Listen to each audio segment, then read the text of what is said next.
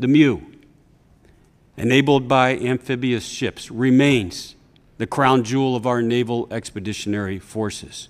No naval vessel in our inventory is capable of supporting a more diverse set of missions than the amphibious warship. The Marine Corps began, and continues to be, an expeditionary force, thoroughly tied to the Navy, on land and at sea. Throughout its history, Marines have prevailed as America's 911 force, responding to global crises, assisting the joint force and the whole of government, and deploying to conflicts in every climate and place. Naval forces from amphibious warfare ships have deployed globally in support of peacekeeping missions, evacuated U.S. embassies, and provided humanitarian assistance to those in need. They were there when troops were needed to engage Saddam Hussein's forces from the sea in the Gulf War. Later sent to the hills of Afghanistan after 9/11,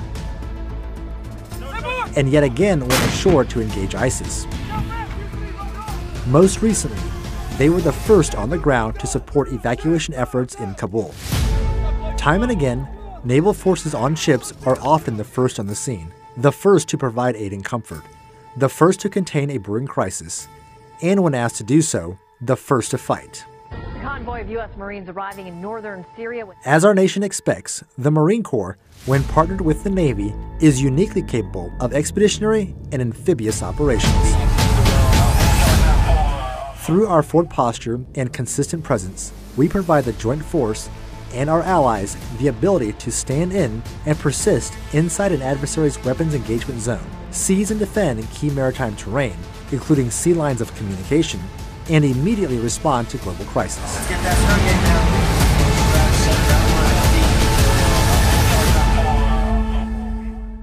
We must retain no less than 31 amphibious warfare ships to meet requirements stated in national defense strategies spanning multiple administrations. Until 2010, the amphibious ready groups and Marine Expeditionary Units maintained the ability to provide the Joint Force Commander with 3 ARG-MEUs globally 365 days a year.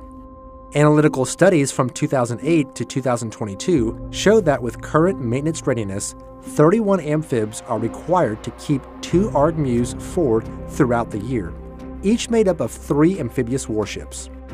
Today, if directed, contingency plans indicate that we will be required to deploy 5 ARG-MEUs in a condensed time frame in times of conflict.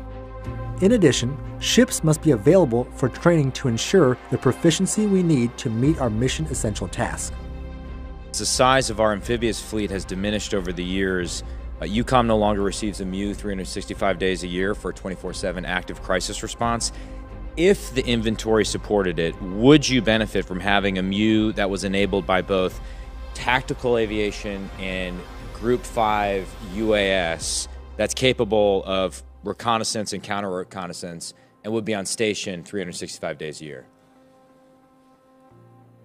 I would, Congressman, but as you well know, as a commander, you never get everything that you want. But certainly those capabilities are precious for effective deterrence. The 30-year shipbuilding plan, when combined with decommissioning plans, sees a drastic decline in amphibious warfare ships from 31 in 2022 to 28 in fiscal year 2025, and then to 24 in fiscal year 2037. Concurrently, historic naval fleet readiness levels are 46%, compared to the planned 80%, and extended maintenance cycles are averaging 12-plus months, vice 8, further reducing availability of global maritime mobility. Maritime mobility within an adversary's reach is crucial to our success. Operating inside this zone will enable Marines to hold key terrain while our larger amphibious ships secure critical sea lines of communication. We must be able to move troops and supplies within the WES. This opens the door for additional follow-on forces from the Marine Corps and the larger Joint Force to mobilize and respond. Distributed maritime operations, such as Expeditionary Advanced Space Operations, demands the ability to maneuver to and within the global littorals. A key planning factor remains operating without ports or runways. To achieve this, we require 35 medium landing ships produced by the Navy's Light Amphibious Warship Program, in addition to our traditional amphibious warfare ships. These light amphibious warships are smaller than our recognizable ships, but larger than our current ship-to-shore connectors, such as the Amphibious Combat Vehicle, Landing Craft Utility, or the Landing Craft Air Cushion. The 35 requirement stems from a minimum of 9 LSMs being required to support one Marine regiment. Our stand-in forces require maritime mobility for 3 regiments. To ensure 27 ships are available for these forces at any given time, we must account for 8 additional ships due to routine maintenance cycles. And it appears that in Indo-PACOM, those intra-theater connectors are going to allow us to operate in that contested space. Things like the Army watercraft, the Navy next generation connector ship, the Marine Corps light amphibious warship. All of those things are incredibly important. If you were to believe Admiral Aquilino and Admiral Davidson, which I do, they have stated that the risk is now and that intra-theater connectors are incredibly important to bridge the tyranny of distance, to be able to operate effectively in the Indo-PACOM. In your estimate, is there a deficit today as we speak with intra-theater logistics connectors, as I spoke of? And how essential are these programs in allowing logistics to flow? This is a critical question. Intra-theater movement is very important, especially the distances we're talking about in the Pacific, and the fact that we will be under multi-domain attack essentially when we do this. Ultimately, the LSM will allow Marines to rapidly and efficiently move throughout the battle space to sense and make sense of the adversary's actions and provide valuable intelligence to commanders. They are critical to modernizing our legacy pre-positioning capability into a dynamic, integrated, afloat and ashore network that is ideal for intra-theater, small-scale distribution and sustainment, and will complement the actions of the larger naval and joint force. However, LSM fielding does not start until 2029. Until then, a bridging solution is required. Some examples in use include the Expeditionary Fast Transport and contracted commercial vessels, which can provide a basic level of mobility. The Expeditionary Fast Transport is an aluminum catamaran based off a commercial design. It is helping to temporarily bridge the gap between airlift and sea lift through its ability to transport Marines and their equipment to austere, shallow draft, and degraded ports. The Marine Corps Warfighting Lab, working with Military Sea Lift Command, has contracted to charter a commercial stern landing vessel. This vessel will be used to test the shore-to-shore, beach-able concepts associated with Expeditionary Advanced Base operations where the Expeditionary Fast Transport cannot be used.